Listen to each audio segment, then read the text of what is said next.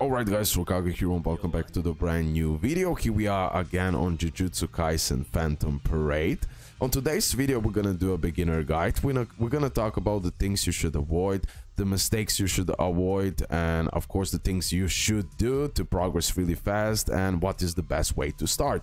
So let we start immediately.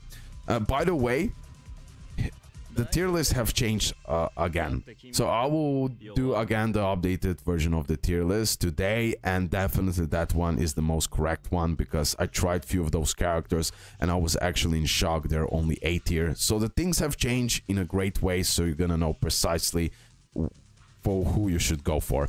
But anyhow, first things first. So re-rolling, we already know about that, but I'll just repeat it really quickly.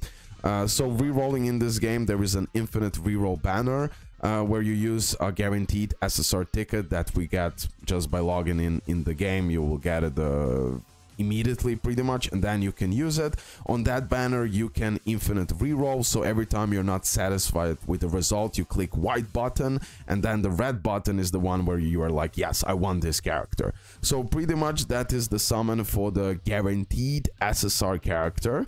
And then it's your choice for who you should go on that banner, for who you should go for.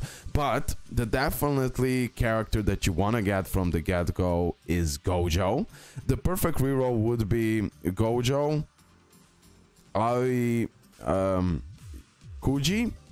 Kuji, and Nobara, for example. Or Kuji, Gojo, Ai. That would be also amazing combination. But also you can play around depending what you want to do, but that two combination would be like the most god tier based on the latest tier list. Okay. Also my recommendations are, before you do an actual guaranteed summoning ticket, do first this. Okay, first do the 2-3 multis that you're gonna be able to do, because here you might pull already Gojo or someone else, Ari or Kuji, you know, or Nobara. So you could pull some crazy characters already here.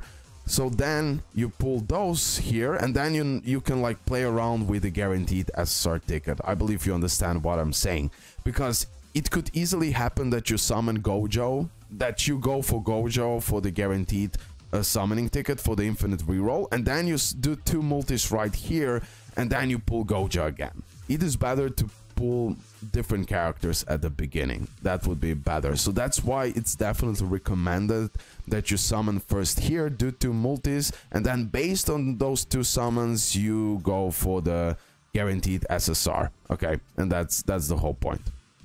Okay, so that's about the summons and everything else. Of course, one more thing while we at it, one more thing that you should definitely avoid and not do in the beginning. Please do not summon on these banners for the ability cards. Do not summon on this banner, okay? Do not summon here and here. Do not summon. Only summon in the beginning on the banner where you have a featured characters, okay? And of course the reroll banner. That's it. Don't summon as a free-to-play here. You could waste a lot of gems. I'm just saying. Okay. Also, really important is doing this. Most likely this is like daily. I didn't translate that now, but doing all of these missions is like really important, of course. This is like extremely important. So this is the 7-day missions that we have. It is extremely important that you do all of them. For example, I still need to do this. Okay, I need to unlock this, but it's fine. Do it as fast as possible, because on the 7th day we are getting a guaranteed SSR ticket. Okay, that will be again the beautiful thing, although we won't be able to reroll on this one, but definitely you should do this. And while you're doing this quests, you will progress, because the game itself will guide you what things you need to do to progress efficiently.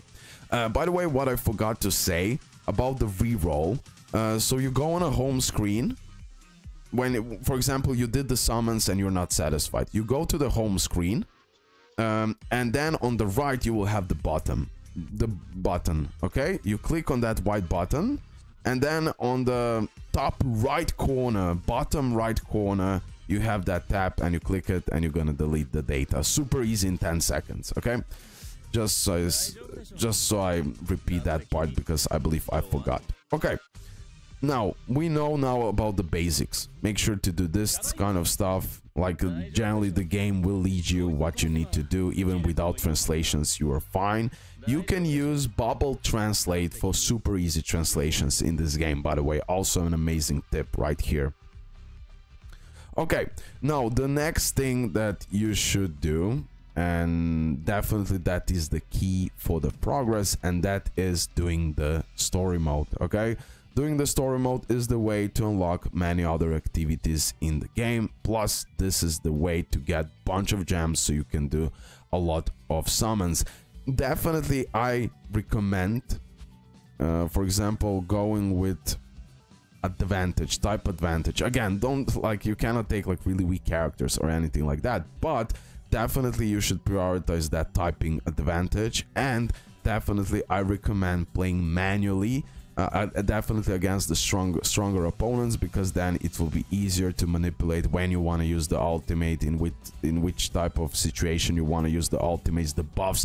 Like for example, her can do the buff the attack, so I want to time it perfectly for my Gojo and her and him, you know. So in that way I will definitely I'll be able to get much better result by playing manual. Also using combos, any type of ultimates. If two characters use any type of ultimates, you do the combo ultimate as well. So have that in mind. That is a really nice thing to know.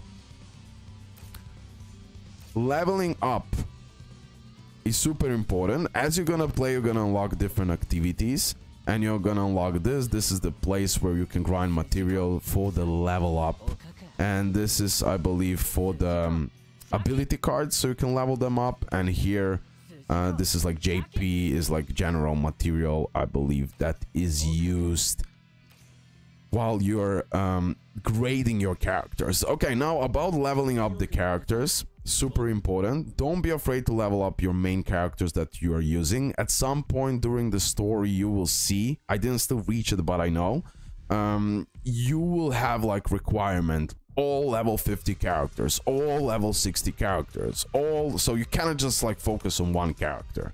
And like I said, grade is super important. You generally can grind the grade in the story mode itself. Okay, so that's a nice thing. This is the grade. You will have to grind those material. This is the material that pretty much for the dupes. So this is to max out the characters completely. This is the part where you're gonna need JP and this material. This material I will show you where you can get it, but this is how you level up your skills.